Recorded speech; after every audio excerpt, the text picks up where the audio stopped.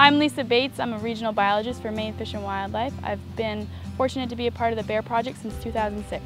One of our biggest challenges when doing our den visits is one, locating the den, but two, is just getting to the den.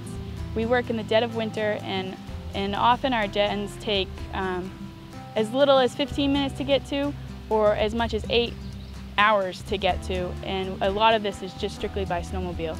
We kind of have a joke among the crew where we go until our truck gets stuck, and then we go until our sleds get stuck, and then we go on foot. So, and on foot means by snowshoe. So it's a lot of hard work, and we're all more than willing to do it, but it doesn't come without its challenges. Another incredible challenge that most people may not think about when in this line of work is just staying warm. That's probably one of my biggest challenges.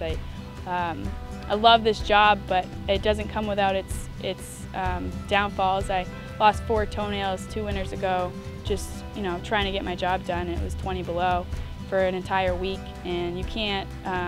If we waited for every nice, sunny, warm winter day, we'd never get anything done. And so we're constantly challenged, and we make a lot of sacrifices just for the sake of managing a healthy bear population. If this referendum passes, for me, I think it's really scary. It's scary to think that our hands will be tied and we won't be able to effectively manage our bear population.